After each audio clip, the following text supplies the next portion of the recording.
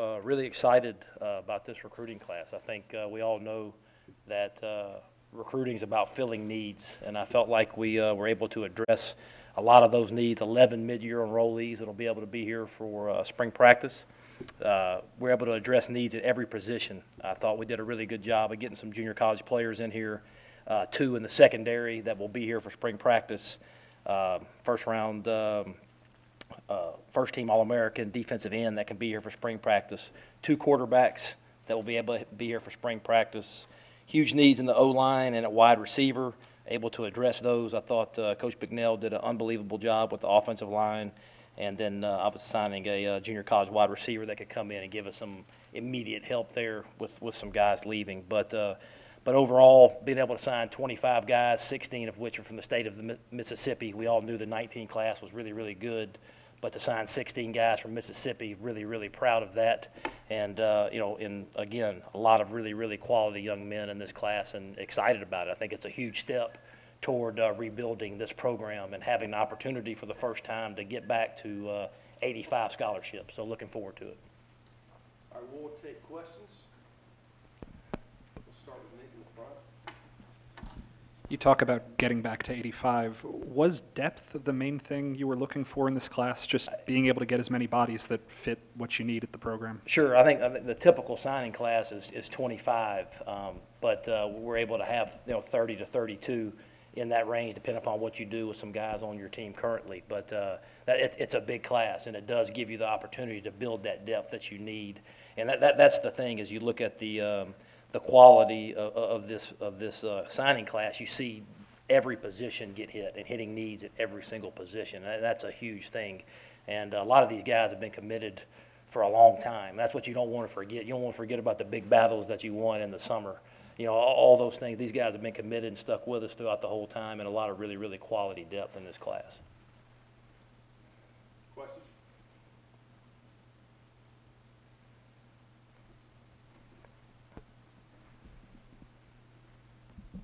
Matt, there's been a lot of focus on linebackers for you guys for a couple of years. Do you feel like you sign people there who can compete and get on the field early? Well, you know what? I think we have some young linebackers with Momo and Jaquez. I think that's a good building block. But I think as we move forward into this February signing class, you can probably look for us to go find a junior college linebacker or another linebacker that can step in there and compete with those guys. Because you got Jaquez, you got Momo, and you got Willie, but you want to get some more guys that could come in there and compete.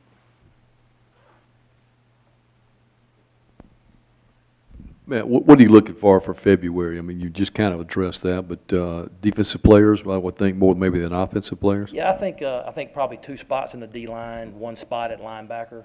I think that'll be important. You probably want to look at one more receiver, maybe one more running back, but I do think that two spots in the D line and a spot at linebacker will be critical. That's the good thing about this early signing period is you can focus in and you can lock in and you can go get those guys. And I think we'll have a couple of guys that are committed that will sign in February, but you also can narrow your focus and go after your needs, which is good. Questions?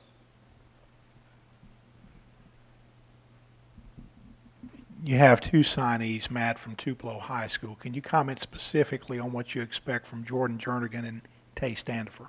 Yeah, I'm really, I mean, first of all, great young men, great families. Really enjoyed getting to know those guys as people, but they're also really, really good players with a bright future. Tay had an unfortunate injury with his Achilles, so he'll have to get healthy, but he's an early enrollee. We'll be able to come in early and start rehabbing early. But Jordan he's a dynamic playmaker, and he'll fit right into our wideout room. So really excited about those guys. I do. When he came to camp and we offered him out of camp, he was 195 pounds. When he came here the last time, he was 223 pounds already. So you're looking at a long, athletic linebacker that's going to have a bright future. Questions? Going back to looking ahead to February, do you plan on being involved in the graduate transfer market at all and looking into that sort of thing, or are you mostly involved in? I think you're always in that market. You're kind of the best available to fill needs, and so I think you'll always be in that market at certain positions. and we will be as well.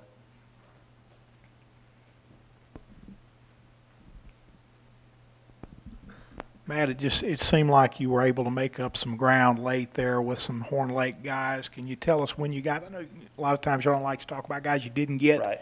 but when were you informed on the decisions from those two?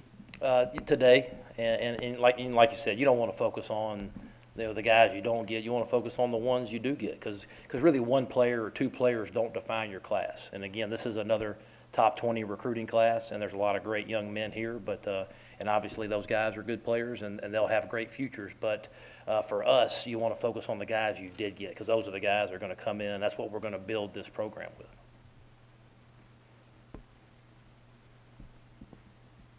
I know it's early, but does anyone stick out immediately to help y'all on the defensive side immediately next year? Yeah, I mean, you say the junior college guys for sure, because that's why you sign them. You sign them to come in and help immediately. So Jamar and Jonathan, from Jones, I think they can come in and make an immediate impact. Obviously, Sam, being a really, really good pass rusher, I think those guys can come in and help us immediately. You take Drummond, who's another first-team All-American junior college receiver, that can come in and help immediately. So when you say immediate needs, you look at the junior college guys, because that's why you're taking them. Well, I was going to ask you, even though today is signing day, it kind of ties in. Do you want to comment on your offensive coordinator search?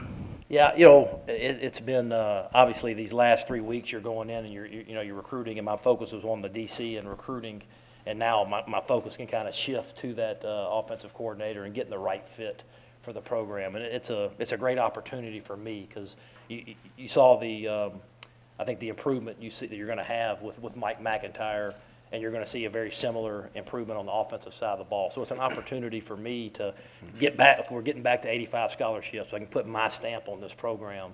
And I'm really, really excited about the opportunity to do that, to have coordinators in here that I'm picking, that I'm hiring, and create that culture that we're looking for.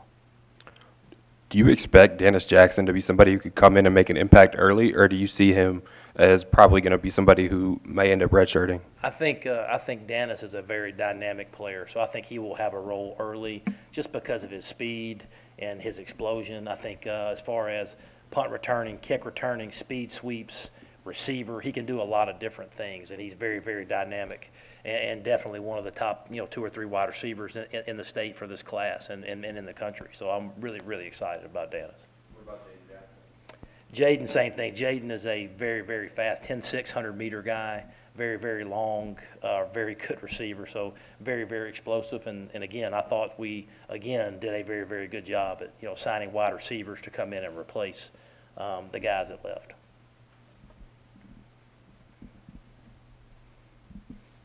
You ended up signing 2 players instead of Arkansas, 2 of the top 10. We haven't seen Arkansas be much of a priority over the last couple of years. What kind of went into their recruitment? You know what? I think I just think the interest early, we're able to get them on campus, and very, very excited. I mean, when Darius walks in here, Thomas and then Jaden Jackson, those 2 players he's referring to, they are very, very talented guys.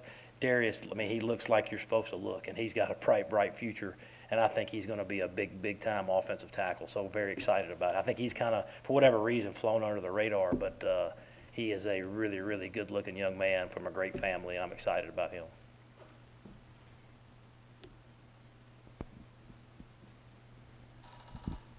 Going back to Mike for a second, can you kind of talk us through what the search process was like when you landed on Mike McIntyre and how you kind of courted him to come back to Oxford? Obviously, it was a tough situation for him, but it ended up working out for us. I mean, it's a guy that I've worked with before, unbelievable experience. We worked with him here. You immediately knew he was a great recruiter, a great person. If somebody that you want your son to play for, and then he leaves and he's got 7 years experience in the NFL under Bill Parcells with the Cowboys and the Jets. And then we go to Duke, and he's able to rebuild that Duke defense basically from scratch. And then he goes to a San Jose State program that wasn't very good, and he wins there. Then he goes to Colorado, and they haven't been very good, and he wins there. So he shows that knack and that ability to turn things around very, very quickly.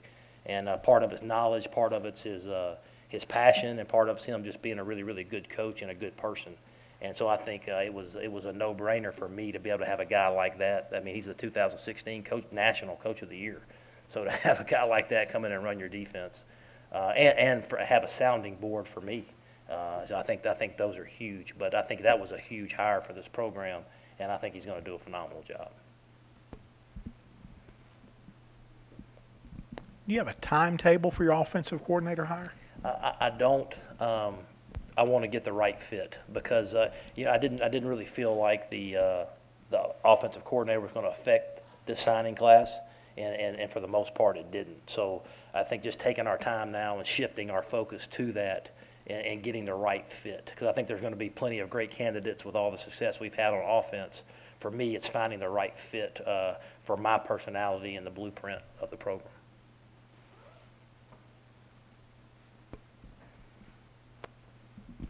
At least in the January capacity, it appears you may have striked out in Memphis again.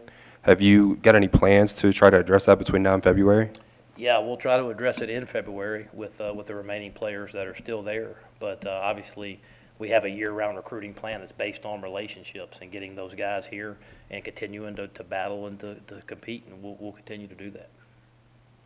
When you talk about fit with the offensive coordinator, is it fit with the program, or when you bring a guy in, will he meet with Matt and some of the other offensive players, or is it just fit with you and the program? I think it's fit with us in the program, because I think part of coaching is using the people that you have to, I think that's offense. Is you take the best pieces that you have and you use those guys. And I think that's offense, but it's overall fit with the staff and the program for sure.